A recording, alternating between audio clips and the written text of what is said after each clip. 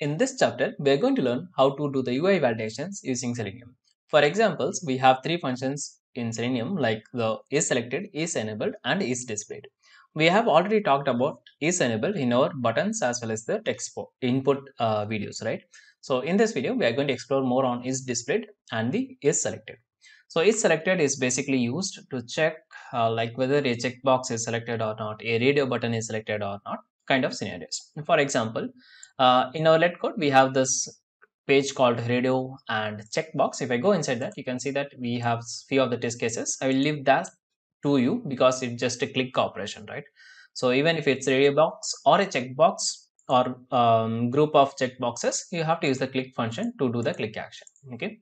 So here you can see it is already selected, right? So find if the checkbox is selected or not. We are going to solve this one. Okay. So for that, of course, I have to navigate to that particular URL. So I'll just copy and paste over here.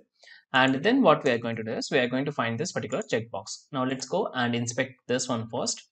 So it has a label called checkbox, class called checkbox, and within that it has a like remember me, and it has a input basically, right? So all the checkboxes will be basically in the input only. Few of the stubs will be in the label as well. That's different, right? So yeah. Anyways, so let's go and try to find the XPath here, and the XPath is going to be let's go to the label, right? So here we can see that we have a text called remember me, right? So I'm going to take the XPath for this. Okay, so let me copy and paste over here, and of course we are not going to do the click action, so let me end up with semicolon, and here you can see we are getting by. We have to import the by. Now to do the import, you can press Ctrl Shift O in Eclipse to do the automatic input.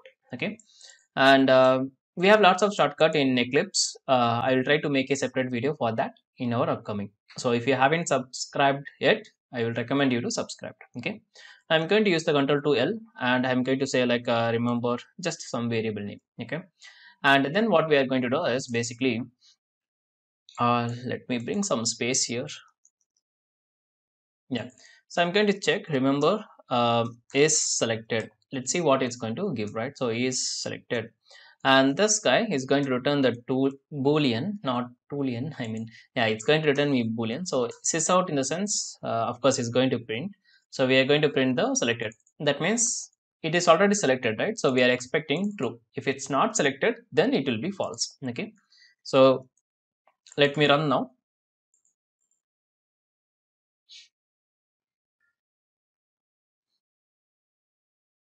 And here you can see that it is giving us false. Why false?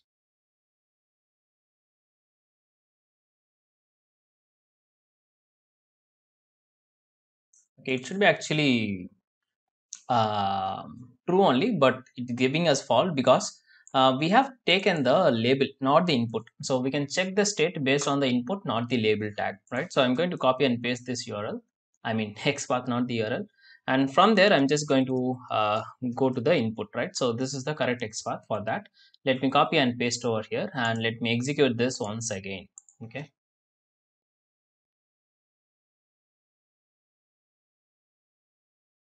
okay, now let me close this, and here you can see we are getting the true. Okay, so that is pretty much cool, right?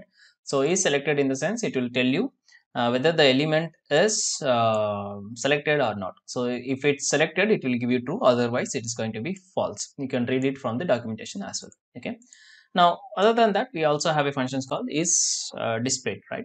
So for example, let's say that we have this refer the button, right? So I'm expecting this button to be displayed here, right? So is enabled in the sense it's going to check whether we can interact with that particular element or not. Is displayed in the sense it will just tell you like if the element is present within the page, right? Present in the sense there are two types of states. One is disabled, that is hidden, and another one is the visible state. Visible state in the sense that particular element will have some height and width. If the height and width is 0, then Selenium will consider it as a hidden element. Okay, so that will return the false. Now here we can see that we have a tag name called button, so I can use that.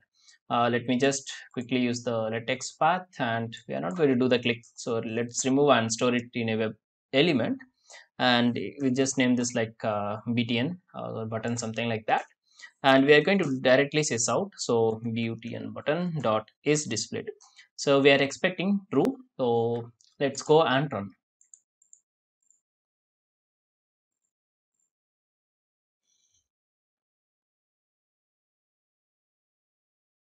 Okay, let me close this browser, and here you can see again we got the true. Okay, so that's it, pretty much cool. So this is how we have to do the UI validations in the Selenium. Okay, so it's going to be very very simple. Only three functions we have: is displayed, is enabled, is selected. I hope you understand all the three, and that is very much important in terms of interview as well as when we work in Selenium. Okay, so make sure you understand all the three. Okay, so based on this, of course, we can create a base class. So just it's going to be very very simple. So we'll create another function here. So public void, and I can say like is displayed over here. We can say like is element displayed, and we have to pass the web element as a parameter here. And the return type should be boolean, not the void. Okay, so we'll just return element dot is displayed. Okay, and you can just use control 1 and you can change the method type to boolean. Okay, just for our understanding, we'll also type the log here. Element is displayed. Okay, so is displayed. So we can see actual the state. Okay, but here if you notice, the log is not allowing us to print because this is going to return me the boolean, and whereas this log function basically it's going to take the type as a string. So that is the reason we are getting this error. Okay, so how to fix it is very simple. We can do in few ways, I can say.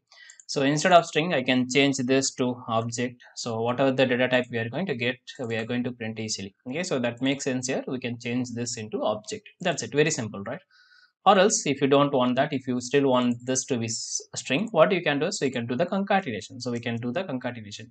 So here's like double quotes plus anything that's going to be string in Java or mostly in any programming language. Okay, but I'll just go with